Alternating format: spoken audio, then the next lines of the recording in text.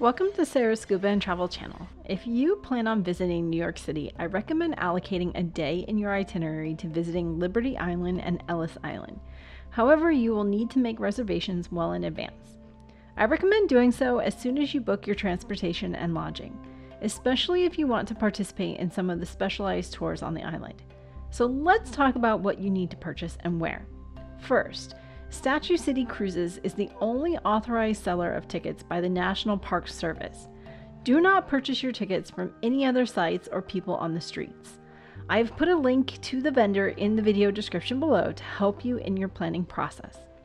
You must make your reservations in advance, which will allow you to schedule a security entry time. This is not the time the ferry leaves the dock. It is the time you are allowed to enter the security checkpoint. There is no cost to visiting Liberty Island or Ellis Island. If you aren't looking to do any extra tours at these locations, then you can simply purchase a ferry ticket. However, there are a few additional options that I recommend purchasing. For Liberty Island, you can purchase a ticket that allows you access to the crown, where you can climb all the way to the top of the Statue of Liberty. This requires climbing stairs, and there are a limited number of tickets available. This ticket also allows access to the Pedestal. If you are not interested in climbing to the crown, I do recommend purchasing the ticket that allows you access to the Pedestal alone. The cost is really not that much more than the regular ferry ticket, 30 cents to be exact, at the time of this recording. So I encourage you to take advantage of access to these areas. For Ellis Island, I highly recommend purchasing the Hard Hat Tour. This tour will take you out of the visitor center and into the hospital. It was a wonderful tour, and I feel like it was definitely worth the additional cost. The money for the tour goes to supporting the organization Save Ellis Island, which is working to restore the hospital. If you decide not to participate in the tour, that's okay. Your regular ferry ticket also gives you access to Ellis Island.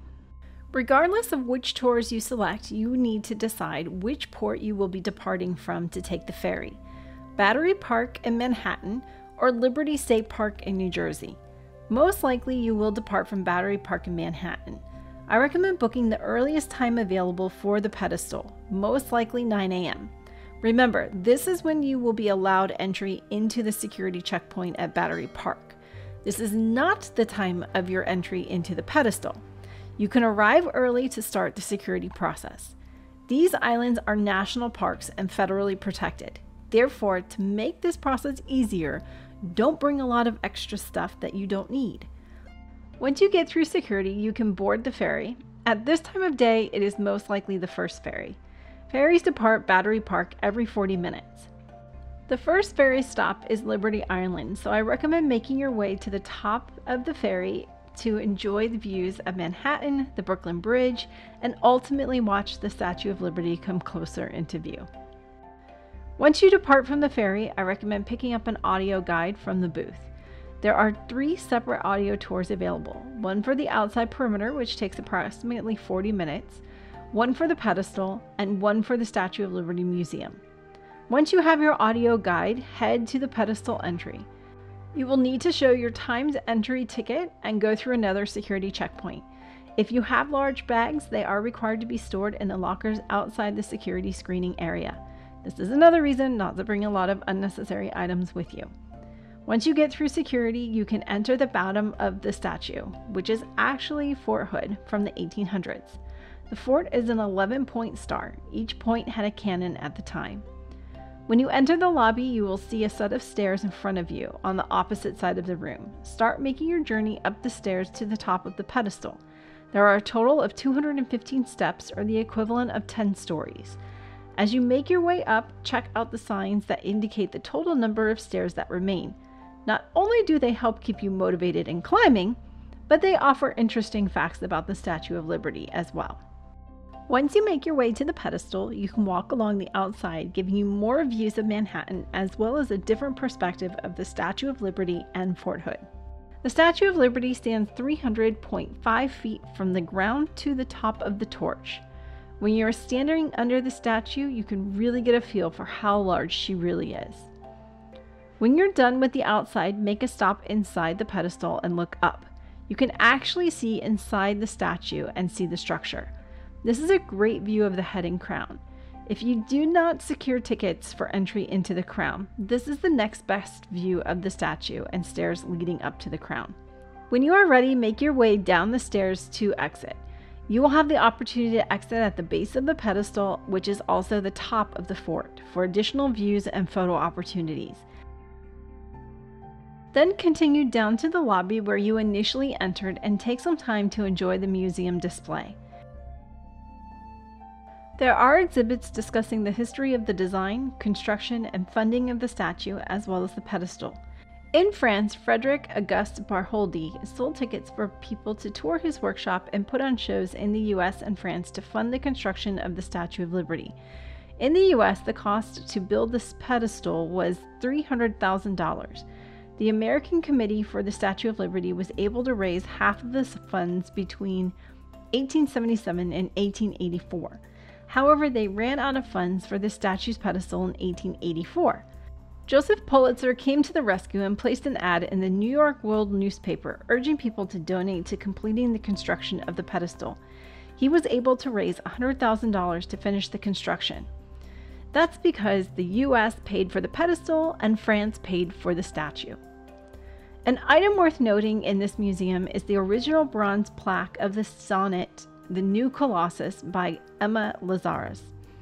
If you did not schedule access to the pedestal, you can see a replica of this plaque in the Statue of Liberty Museum. There are also displays that present the role the Statue of Liberty has played in history.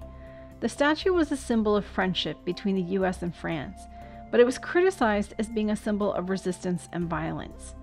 Eventually, it became a universal symbol of freedom and democracy. However, it has also been widely criticized throughout the decades due to the inequalities within the US.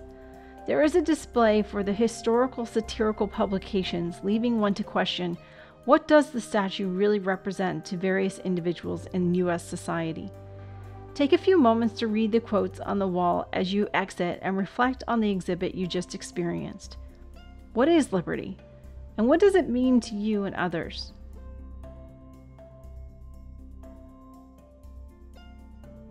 Finally, check out the walls right outside the exhibit where you can see the original pilings for the statue. The last stop I recommend on Liberty Island is the Statue of Liberty Museum, which is on the opposite side of the tree-lined mall. Upon entry, I recommend making the line for the 3-theater presentation, The Story of an Icon, which presents the history of the statue and pedestal to the current-day struggles and challenges of what the statue represents to people in the US and around the world, especially as we continue to live in a country with unequal rights. I found it to be a very well done production. This museum also contains an exhibit to emulate Bartholdi's workshop. There are replicas of the castings and tools that were used in the process for creating different parts of the statue, and you can stand next to a replica of her foot to see the true enormity of the size. Check out the size of this ear. This is a casting for one ear. Finally, you can stand next to her face and get a true feel of the scope of this piece. In fact, they even encourage you to touch it to see what her face feels like. In the museum, you can participate in an interactive exhibit where you can add your picture to the Becoming Liberty collage. You will see your picture appear on the corresponding wall. If you enter your email address at the end, your picture is emailed to you for free as a keepsake of your visit and participation with the exhibit. As you make your way to the end of the gallery and look towards the Statue of Liberty, you will see the original torch on display. Take some time to admire this historical piece. After visiting the museum, I recommend returning your audio tour device and making your way to the ferry. Ferries depart Liberty Island every 25 minutes to head to Ellis Island. In order to give yourself plenty of time at Ellis Island, I recommend trying to board the 11:55 a.m. or the 12:20 p.m. ferries. Again, I recommend heading to the top of the ferry or at least an outside area to get your last up-close views of the Statue of Liberty.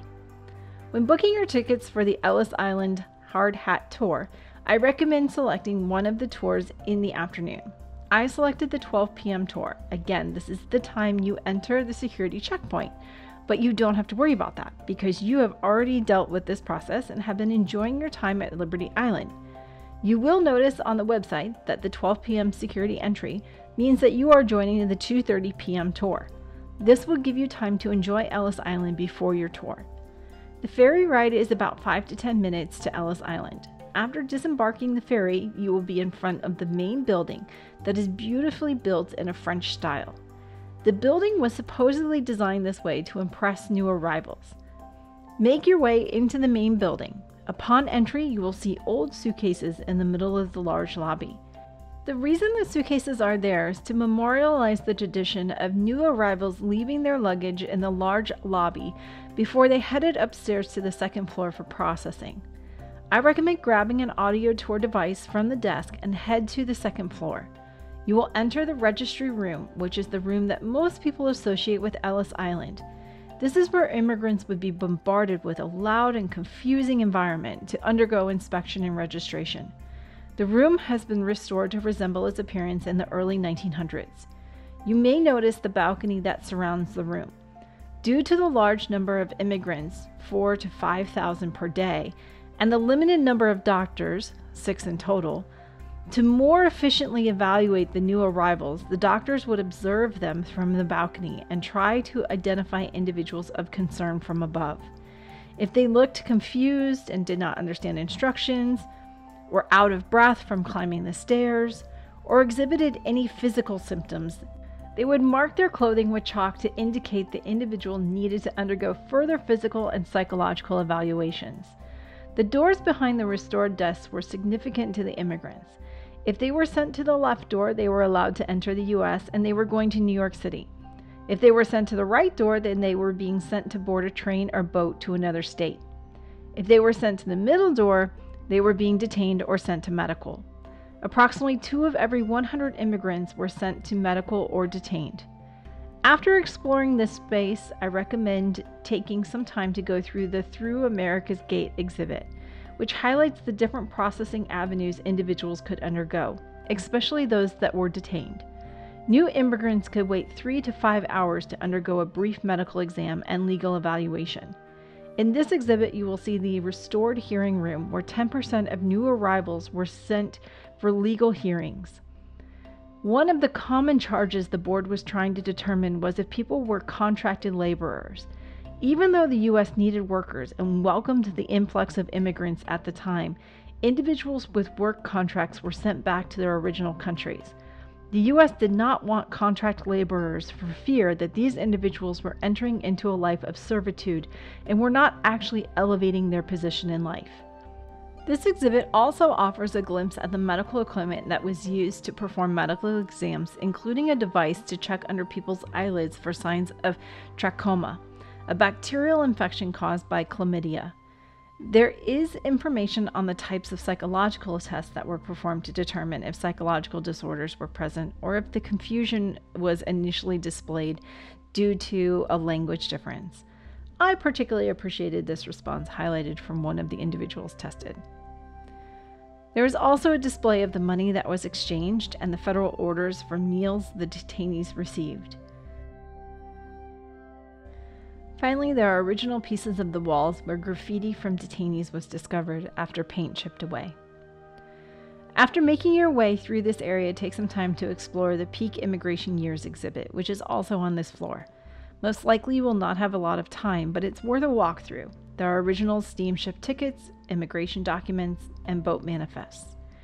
There are items immigrants brought with them on display. I have to highlight these kids' shoes from different cultures. They were so cute and ornate. Pay close attention to the anti-immigrant propaganda that is on display. You will notice it's not that much different from the current anti-immigration messages in the US today. Finally, make a quick ascent to the 3rd floor. You may not have a lot of time to explore this floor, but I recommend visiting the dormitory room to get an idea of what the living conditions were like for the individuals who were detained. Also, take a quick walk through the Treasures from Home exhibit, which displays more items immigrants brought with them to the U.S., as well as the Restoring a Landmark exhibit highlighting the restoration of Ellis Island after it was closed in 1954 and sat vacant for decades. Liberty's centennial in 1986 sparked the restoration project of the main building. Pay close attention to your timing. I recommend making sure you give yourself time to get some lunch before your hard hat tour. There is a cafe available on the 1st floor. They offer a variety of options. The food is overpriced, but where else are you going to go? Luckily, the food was very good and there were a lot of options. If you have time after lunch, you can make a quick walk through the Journeys, the Peopling of America exhibit. However, I found making my way past the American Family Immigration History Center record search area and exploring the Citizenship Gallery and the Journeys New Eras of Immigration exhibits to be very humbling. The Citizenship Gallery highlights the process individuals go through today to become citizens of the United States, including the 100 possible questions that can appear on the naturalization test. I bet most natural-born citizens cannot answer all of these questions. The Journeys New Eras of Immigrations exhibit highlights the reasons why individuals tried to enter the U.S. legally and illegally, and the challenges they experienced through the entire process. I think it is important to remember that immigration occurred prior to January 1st, 1892, when Ellis Island first opened, and continues today long after it closed in 1954. The change has been in the origin of where people are immigrating from and the needs of the U.S. Warning, you will feel rushed if you try to tackle all of these exhibits that I have mentioned so far for Ellis Island. So if you want to take your time, you might want to select 2 or 3 exhibits to spend your time in. You will not have enough time after the hard hat tour to go back into the museum, so decide what is of most interest to you. When it is time for your tour, you will need to check in at the information desk and meet your tour leader. You will be led into the restricted area of the hospital. Video is not allowed during the hard hat tour, so I want to highlight some of the sights you will experience during this tour. First, you will be required to wear a hard hat, hence the name. The hospital is an active construction site, so you must keep your hat on for the entire tour. You will come to a Y split in the hallway. This separated the general hospital and infectious disease unit. You will tour the infectious disease area. The first stop is the laundry, where you will see many of the original machines. They believed that sheets needed to be flat and crisp to prevent bed sores. They washed and pressed 2,000 to 3,000 pieces per day. Next is the outdoor area, where you can see different units. Of interest here is the differences between the men's psychiatric unit and the women's psychiatric unit. The men had an outside caged area where they could at least go outside and get some fresh air. The women didn't even have a porch. The pictures on the wall in the men's porch is an original picture of men that were housed in this unit. As you make your way through the hospital, you will see more of these portraits throughout. These are original select pieces by artist J.R., who created this gallery throughout the hospital titled Unframed. The images are designed to bring the history of the space to life and remind visitors of the real individuals who lived and worked here. Another stop in the tour is the medical examiner's auditorium. This was a teaching hospital, and autopsies were performed in front of students and doctors. The mortality rate was only about 1.5% for the entire time the Ellis Island Hospital was in operation. Another stop is the large terminally ill or palliative care room. This room has one of the best views of the Statue of Liberty.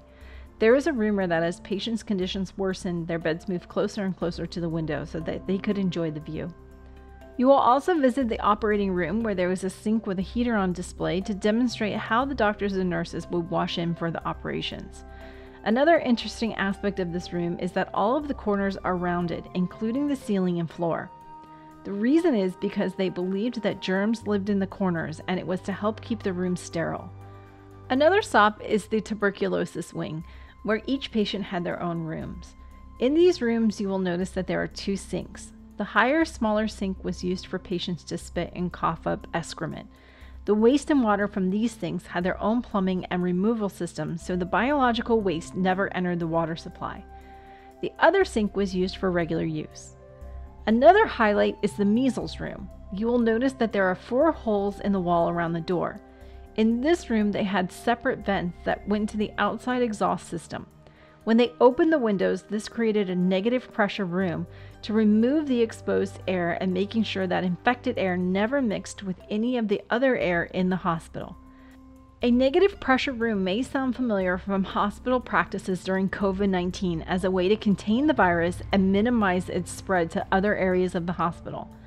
I have to say, it is pretty impressive how advanced they were, especially for trying to run a hospital on an island. They had full plumbing and electric, and only 2 staff members passed away during the entire time the hospital was in operation. Finally, you will visit one of the on-site homes where 2 doctors lived with their families. In 2009, Nancy, one of the children who grew up in the house, joined the tour and gave a tour guide quite a surreal experience when she was able to provide information about the quarters, when the home wasn't even part of the tour at the time. Today, you can view pictures and a letter that Nancy shared with the organization that are on display on the hearth. If you have time and money, I highly encourage you to participate in a hard hat tour. The Save Ellis Island group does not receive any funds from the federal government. All of the restoration is paid for through the sale of tickets and donations. If you would like to provide support for this project, I will post a link in the description below. After the tour, you will have a minimal time before the last ferry departs back to Battery Park. If you want to hit the gift shop and explore the exterior, this is your chance to do so. Once it is time to board the ferry, make sure you are boarding the ferry to the proper destination, New York or New Jersey. Then sit back and enjoy the ride, as you will probably be pretty tired at this point. It is a full-day adventure when visiting these 2 historical sites. Thank you for watching. Don't forget to subscribe and hit that like button. If you would like to help support future productions, please donate using the Super Thanks button or buying me a snack using the link in the description below. Please join the Facebook group and follow me on Instagram for more content.